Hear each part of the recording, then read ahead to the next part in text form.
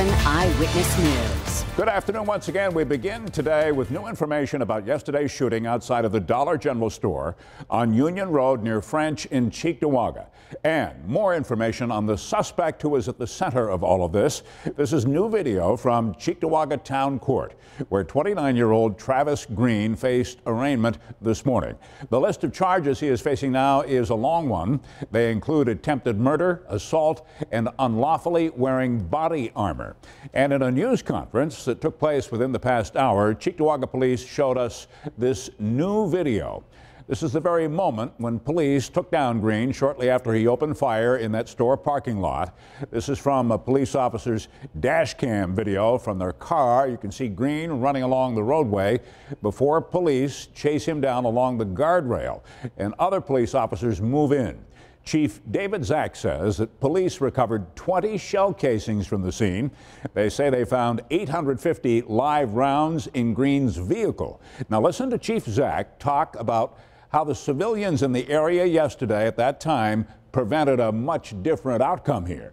I can also now confirm reports that we did in fact have a couple civilian heroes yesterday who played a crucial role in stopping the attack and assisting in the apprehension.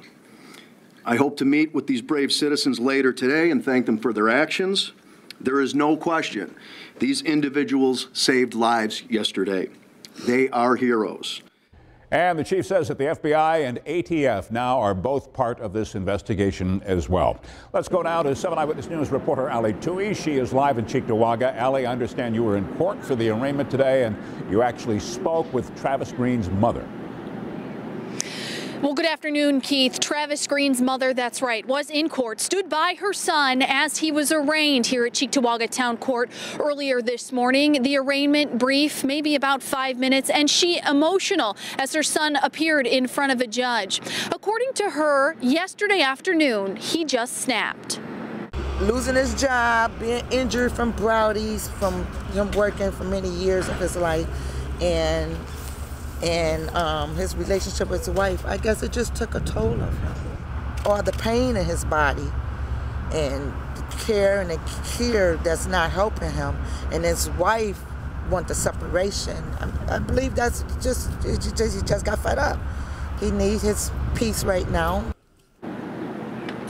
Again, that is Travis Green's mother. You heard her say he'd recently lost a job, and even more recently, she says her son's wife had left him. She says the shooting had nothing to do with the Dollar General. Further, the body armor had belonged to his father, who had been a member of the military. She says the guns had been purchased years ago, although we are learning through police that both weapons and the ammo recovered at the scene may be illegal under the SAFE Act. Green faces 6 charges, including attempted murder. He does remain in custody. He is due back in town court next week. We're live in Cheektowaga this afternoon. Ali Tui, 7 Eyewitness News. All right, Ali.